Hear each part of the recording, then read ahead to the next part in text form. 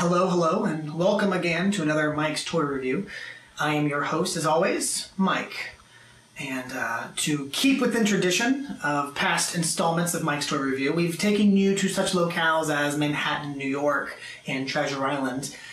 We try to keep the same themes and bring you to another glorious location,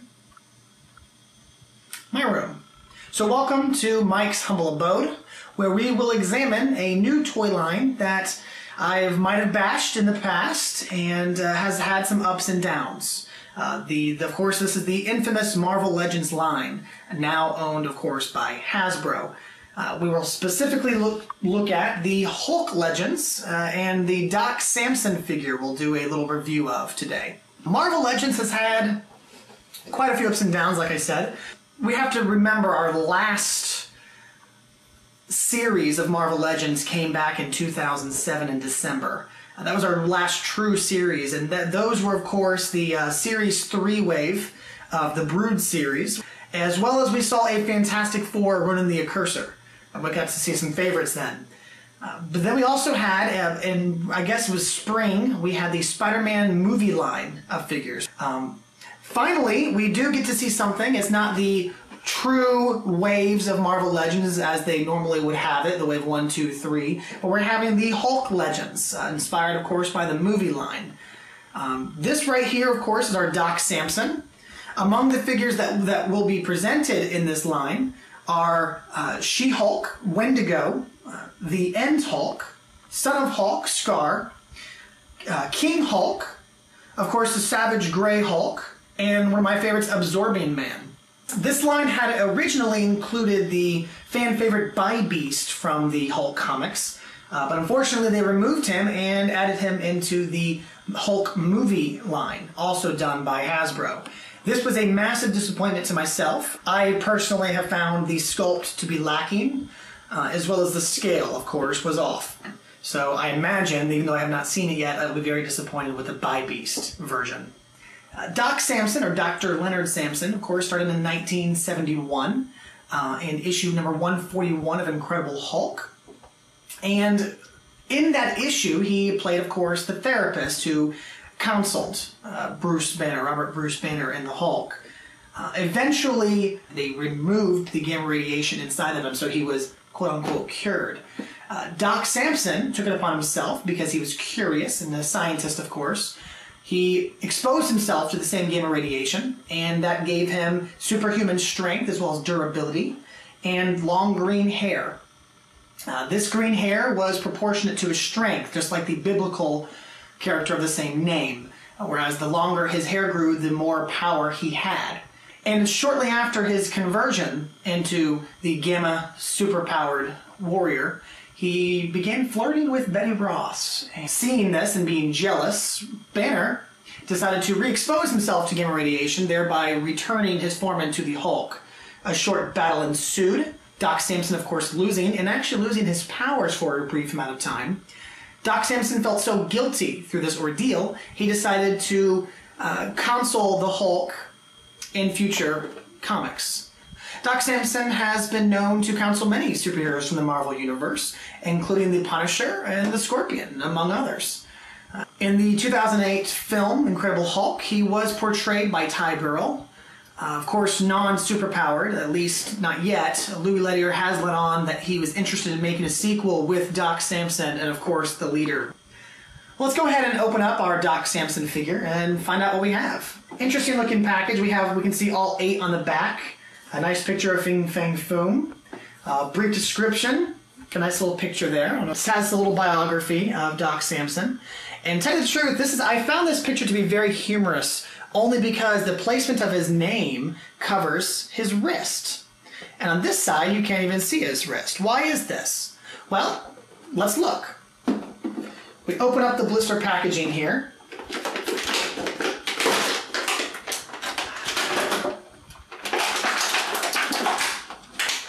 Okay, and now we see Doc Samson in all of his finest.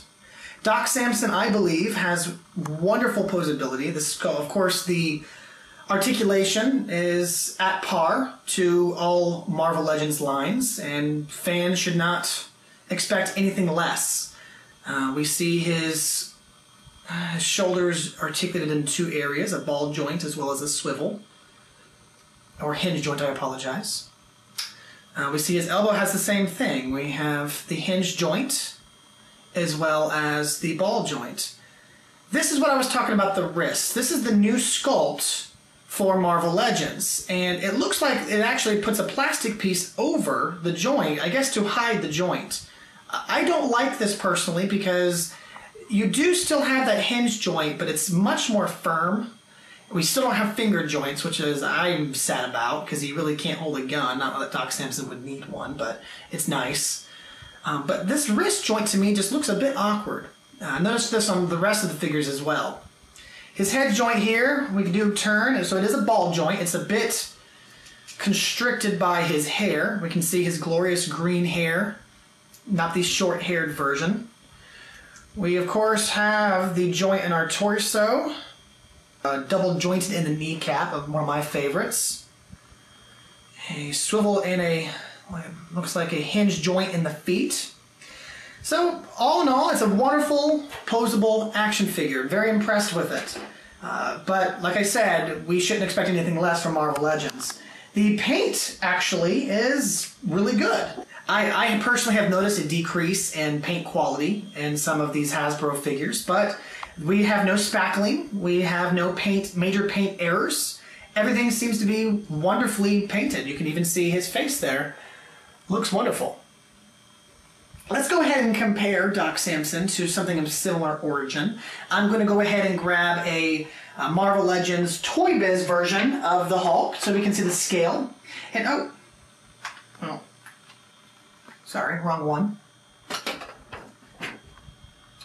Here we go. With me here is Series 1, this is a golden oldie, of Hulk from the very first issue of Toy Biz Marvel Legends. To stand him next to Doc Samson, we can see they are the same height. This should be incorrect when it comes to the comics. However, I do not blame Hasbro. This lies in fault with Toy Biz. Seeing that this was an original figure in the very first series, I can forgive them, but this original Hulk was not put to scale. Go ahead and compare him to a Toy Biz version of my favorite Hulk villain, Leader. Leader here, ex-janitor, is possibly one of my favorite figures I own. This came from an original 2-pack face-off figure that came with the Hulk. And it's a wonderful sculpt. He's very thin, but if we put him side by side, they actually look like they're just about right in scale. Leader is going to be shorter, of course, but he has this elongated cranium to house his genius brain. And so I guess that would match him side by side with Doc Samson. So I'm pleased here. To compare him, of course, with another figure, we have She-Hulk. This was the She-Hulk from of course, the Hasbro line, not the current She-Hulk from the Hulk Legends line. She-Hulk looks excellent. She's a bit taller, of course, than Doc Samson, which I think is normal. So, all in all, I think the articulation as well as the scale fits the rest of the Hulk universe of gamma-irradiated characters. Of course, my biggest complaints from this line would be the price, as each of these retail for $15, and to me it's a bit excessive. I can recall the days when Marvel Legends would cost $7.50. They came with a accessory base as well as a few accessories. You could display them up on your walls, and to boot they came with a comic book. So now we don't get any of that. We don't get a single accessory. All we do get is a piece of a figure that we might be able to build if we are able to locate all 8 figures. $15 does get a little bit expensive if you're buying all 8. So go ahead and keep your eyes peeled on the shelves of your local retailer to see if you can get your hands on some of these great looking figures, and hopefully we can finally see Marvel Legends return in its glorious form. Thanks again for watching. Check out 3GodKings.com for more of my reviews.